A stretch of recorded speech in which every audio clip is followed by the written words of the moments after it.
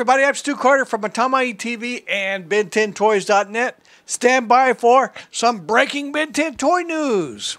Well, you know, Playmates Toys is making the toys for the Ben 10 Reboot show. It's supposed to be coming out this fall.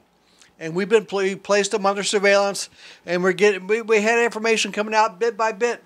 Now, the New York Toy Fair is underway, and yesterday I did a report on some updates about the Omnitrix. If you haven't seen that video, click the link up here, over there. Watch that one. Today we're going to talk about action figures. Let's have a look. Okay, so this is something else we're working on for 2018. It gives us another chance to really explore the alien worlds a little bit more. So these are inspired by the kinds of vehicles that these aliens would actually have on their home planets. So each vehicle will come with an exclusive figure, Heatblast and his jet blaster, Diamondhead and his diamond tank, and then Overflow and his submersible sub. Okay, so figures for vehicles. It's good. It looks like a nice triad. You've got, you got your land. You got Diamondhead with the diamond tank. You got your air, Heatblast with the jet blaster, and you got your water, Overflow with the submarine. And you look at these. You look at Overflow now. It looks like all of them have got some kind of apparatus, like an additional apparatus of some kind. Overflow, he has some kind of breathing apparatus going on there with a helmet. But of course, I thought Overflow was all about he could go on the water anyway, but he's got something extra. And then I look at that submarine and I'm wondering, well, is it nuclear powered? And he's got some antennas and stuff sticking out. Has it got weapons? What kind of weapons? Does it shoot stuff? Has it got special sensors? Submarines are good for collecting information, yeah. And then Diamondhead with his tank, he's got a cool helmet. I like that. That's good to have in a tank because you can knock your head on the side and stuff. And the tank's got a gun. What kind of gun is it? And then it's got some kind of additional sensor or weapon on the top with the diamond-looking thing. Did you see that? What is that? What's that all about? Good-looking vehicle, though. I like tanks. And then you got Heatblast and the jet blaster. Does it shoot rockets? Has it got missiles? Has it got bombs to drop? And it's nice. Heatblast. He's also got what we call G-suit in the Air Force and Navy aviation. They have G-suits to help when they're turning tight and so they don't pass out. Because when you turn hard in a jet, you get extra G's. And when you go over 9 G's, you pass out, generally. So you wear these G-suits that kind of presses against, keeps your blood flowing. That's another video, I guess. All right. But I like those. I like the triad, we will call it, a triad of weapons, vehicles, to counter threats, land, sea, and air. And it helps with the role play. There's a lot of fun you can have with those. I know they aren't exactly in the show and stuff, but it's still fun, right? It's fun.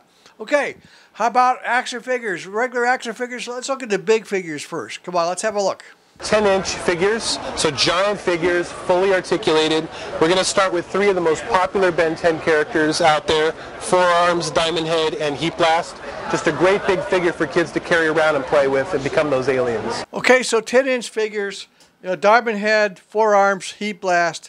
He doesn't say it in the video, but I think it's pretty obvious. These are toys. These are figures for kids when you want to just beat on something with them. When you want to take an action figure, this isn't that big, but, when you want to beat them around, like your little brother, or you want to beat your little brother on the head, don't do that. But, like when you need one to beat around and you need a big one, sometimes you need a big one to carry around. A lot more fun that way.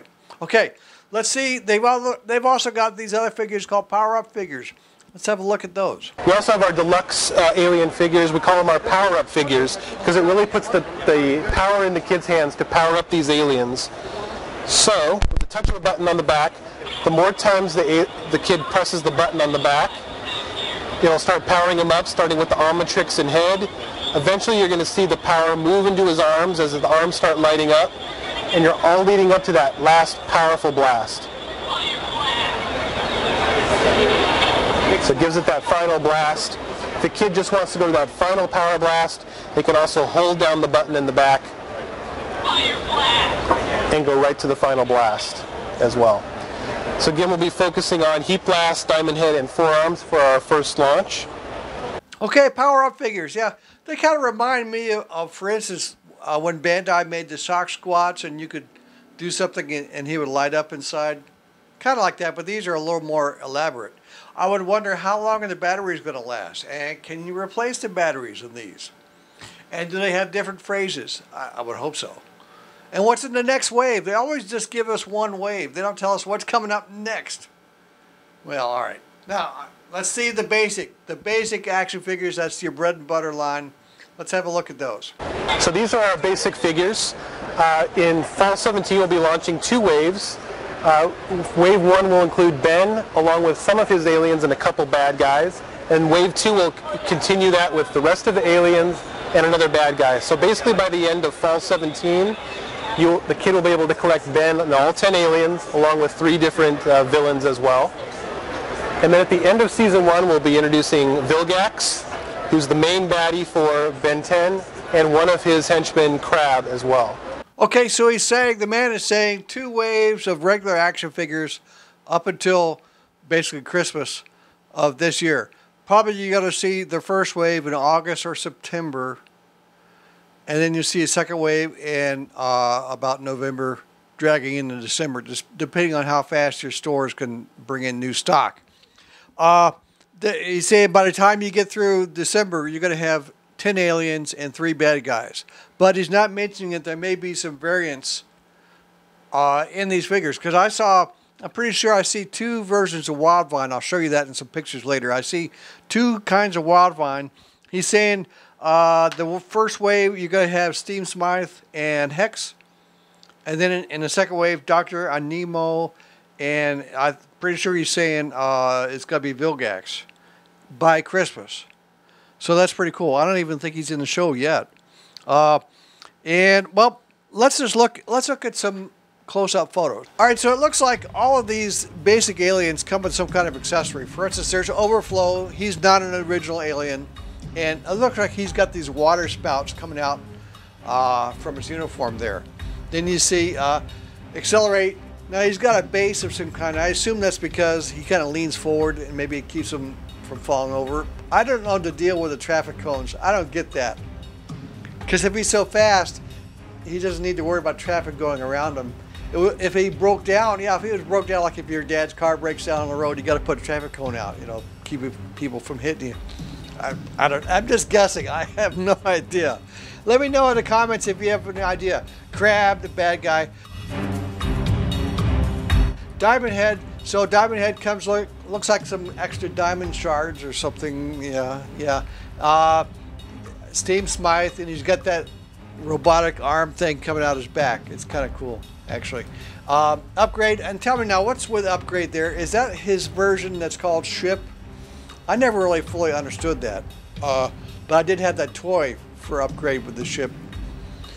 Let me know in the comments what you think. What is that? Is that what that is with Upgrade? Another picture of Steamsmythe and Upgrade and Diamondhead.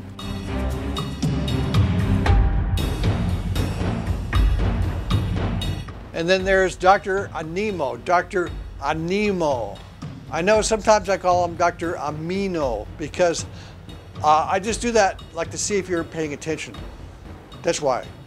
Does your teacher ever do that? Yeah, all right. Well, anyway, he comes in. Now, what is it he's coming with? What's that little animal that he's got? It looks like a bat or something.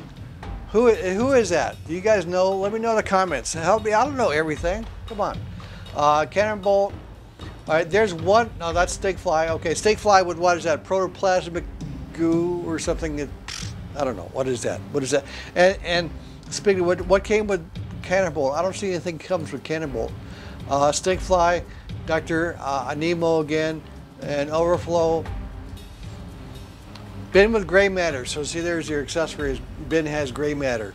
Doesn't look like he articulates much. Just the shoulders. Don't see any knee action. We'll have to see. I don't know. Don't complain yet. It's still too early. Hex. So he's got his staff. All right. There's one version of Wildvine. Okay. Wildvine version 1. We'll just have to see.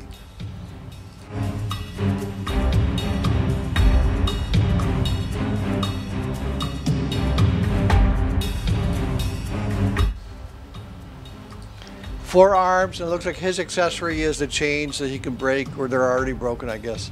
And he can beat you with them. Vilgax, and he's got a sword. That's cool. You're not going to see that till maybe Christmas time. Heatblast, he's got these flames he's throwing. Pretty cool, yeah. Now see, there's Wildvine's second version.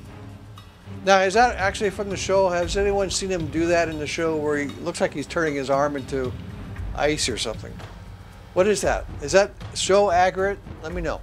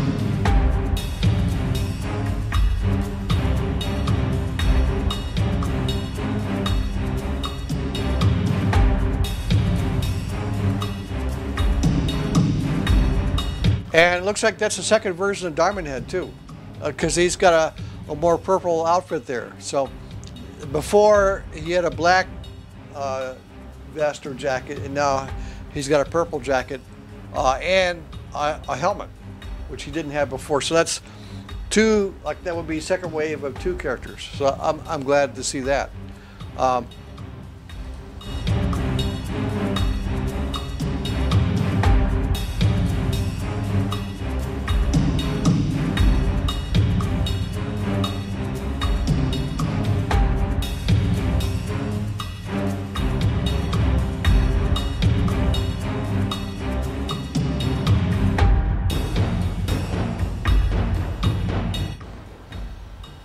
And then looking at the power-up figures, you've got your Fourarms and your Heatblast. Now, see, the toy you buy won't have a wire coming out like that. They do that in the toy fairs because they connect it to a speaker, so it's a little louder. You can hear the sounds because it's very loud.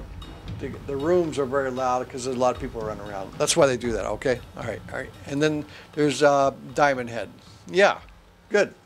Okay, so tomorrow we're going to talk about playsets, including the massive Alien Planet playset and the Rust Bucket playset. We get to see better photos and videos of it. So hit that subscribe button. Until next time, have a great day.